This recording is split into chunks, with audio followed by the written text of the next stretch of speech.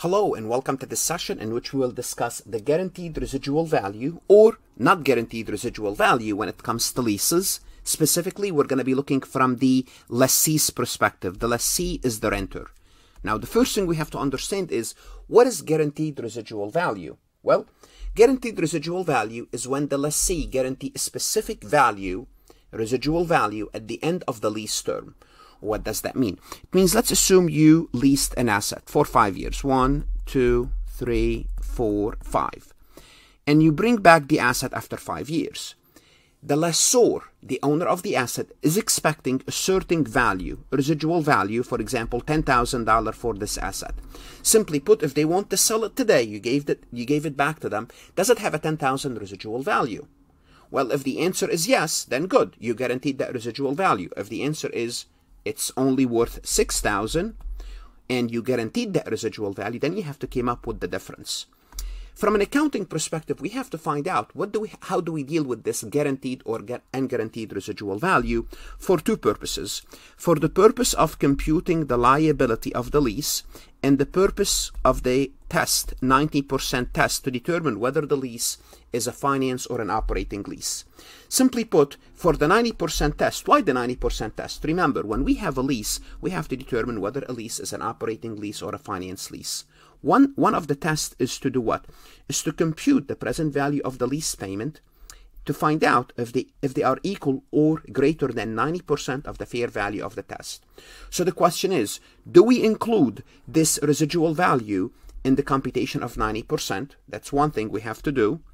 Then the second thing we have to determine is whether we compute this residual value when we compute the liability. So remember, when we have an asset, whether it's a finance asset or an operating asset, remember, we debit an asset, credit a liability at the commencement of the lease. From the lessee, do we include this residual value and liability? And this is what we have to learn in this session. So that's why we have to be aware whether the lease is guaranteed or not. Let's start with unguaranteed. Well, good. Start with the easy part. Unguaranteed residual value, guess what? You don't include in the lease liability. So for the lease liability purposes, you ignore. Or the 90% test, which is the classification test, you also ignore. Simply put, if you are not guaranteeing the residual value, it doesn't exist. You're not guaranteeing anything. You are not, in quote, responsible for anything to include that thing, that number, in your computation. So that's easy if it's unguaranteed for the lessee. If it's a guaranteed residual value, now we have to know the rules. If that residual value is guaranteed. Now, if it's guaranteed and the expected value and the expected residual value is greater than the guaranteed value.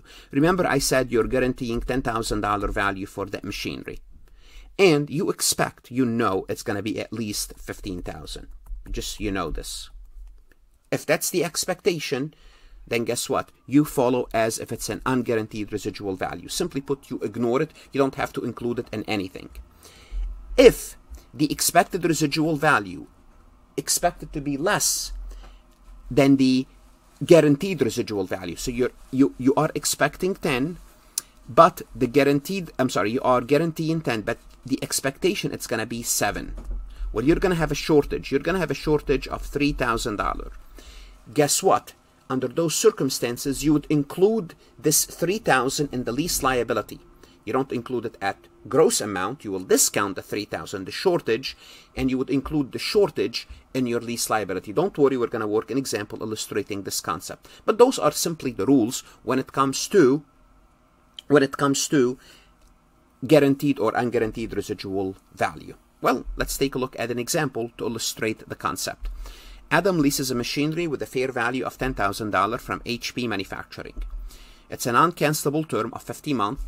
Rental payment is $200 per month, annuity due. It means we're going to go ahead and make the first payment immediately. Adam guarantees a residual value of $800 at the end of the lease, and Adam believes the residual value to be greater than $800. What does that mean? It means we are under these circumstances here. What do we have to do? We don't include in the lease liability. Why? Because if we think it's going to be worth than $800, then what are we responsible for? We're not really responsible for anything because we are guaranteeing it. So it's there. it's there for us. Estimated economic life of the machinery is 60 months, and Adam incremental borrowing rate is 6%, which is, from a monthly perspective, because we are dealing with a monthly payment, is 0.5% per month. And HP manufacturing implicit rate is unknown. So the question becomes, compute the present value for the 90% test and to determine the lease liability. Okay?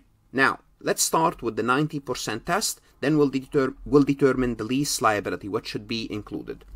Now, before we compute the 90% test and the lease liability, most likely you are watching because you are either an accounting student or a CPA candidate looking for some help about this topic. Great, you have arrived. Let's go a step further. Go to farhatlectures.com, where you can find additional resources, lectures, multiple choice, true, false, that's going to help you tremendously in your accounting courses and CPA preparation. I don't replace your CPA review course. I'm only a supplemental material. If you have not connected with me on social media, connect with me on LinkedIn. Like this recording, share it with others. Connect with me on Instagram, Facebook, Twitter, and Reddit.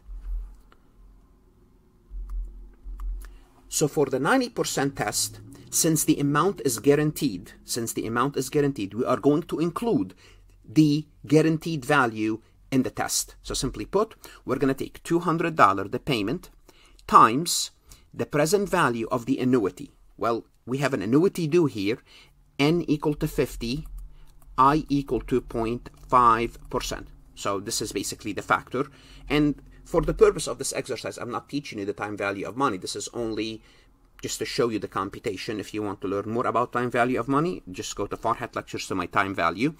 To my time value lessons.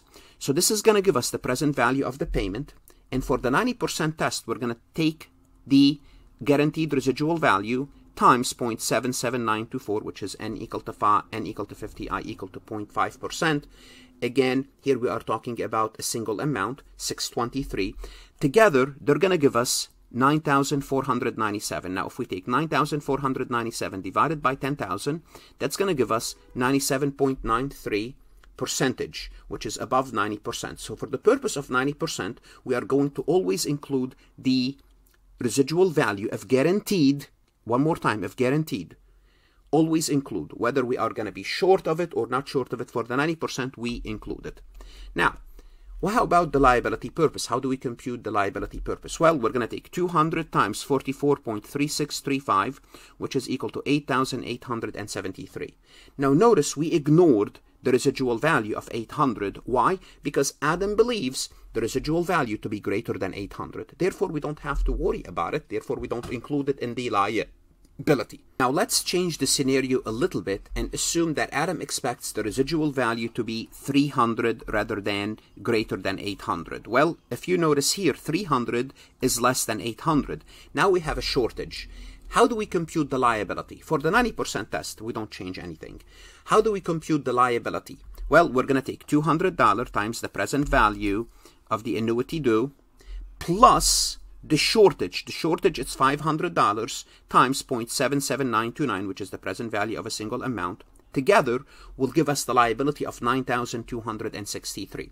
So notice the liability here is greater than the liability here. Why? Because we are guaranteeing an additional $500 in the liability, in the amortization schedule. So if we look at the amortization schedule, we see that when we are good, when the guaranteed amount is guaranteed or greater, the liability is starting at 8873, and we're gonna go ahead and have 50 payments. Notice this schedule goes from payment 6 to payment 44, so I can show you the whole thing on one page. Versus this liability, when the guaranteed, we fell short of the liability, we fell short of the residual value, which we have to add to the liability starting at 9263. It means in the last year we have an additional payment of $500 to bring the liability down to zero. So notice we are starting at a greater liability. And let's assume when it comes after, not 50 years, after 50 months for this deal, we had to come up with $600 rather than $500. The additional $100 will be technically a loss or an additional expense. So basically, if that's the case, it's not a big deal. We were short, therefore we have to make up the short. It's a form of a loss. What should you do now to learn more about residual value for guaranteed or unguaranteed residual value for leases? I would suggest you go to farhatlectures.com, subscribe, work multiple choice, true, false, and exercises. The next session, we would look at guaranteed residual value or unguaranteed residual value from the lessor's perspective. The lessor is the owner of the asset. Study hard, good luck, the CPA exam is worth it, your accounting courses are worth it, and stay safe.